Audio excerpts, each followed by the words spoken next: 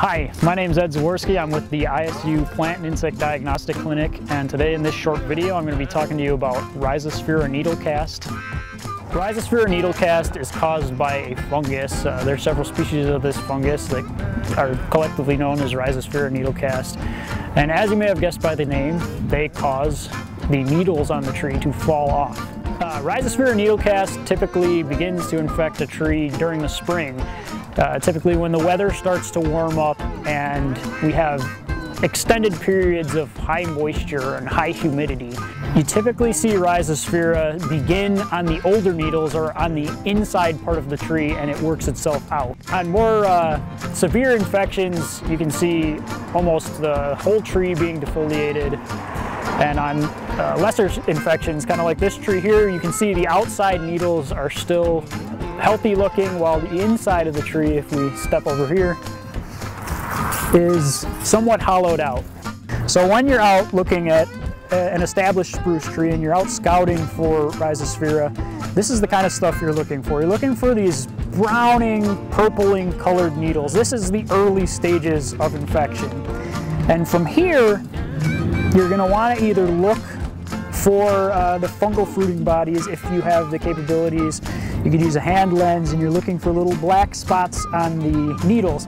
That's not always present. The fruiting bodies are not always present, so sometimes you will need to get somebody like us in the clinic to look at it and get it accurately diagnosed. It is pretty important to get these things diagnosed by an expert because there's several things out there that can cause these kinds of problems.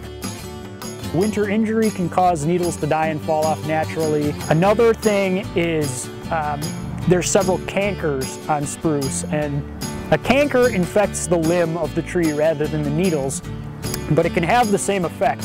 Blue spruce is by far the most susceptible of the spruce to Rhizosphaera needlecast, followed by Black Hills spruce and then Norway spruce. Norway spruce is actually considered to be more of a resistant variety of spruce to Rhizosphaera.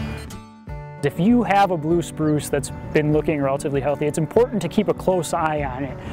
And that's because the faster you notice Rhizosphaera, the more you can reduce the spread. What you can do is you can start to prune away infected limbs. Rhizosphaera is dispersed or moved from limb to limb by rain splashing as well as wind. So if you're able to get some of those infected needles out of the tree, it should also help to reduce the spread of the disease. If these cultural practices that I mentioned before do not work to manage Rhizosphaera, or it's a very severe case, we recommend spraying. The fact that you can't cure these needles, you can't cure the infected needles. Needles that are infected are going to die and they're going to drop off the tree. What we can do with a spray is we can protect this new growth.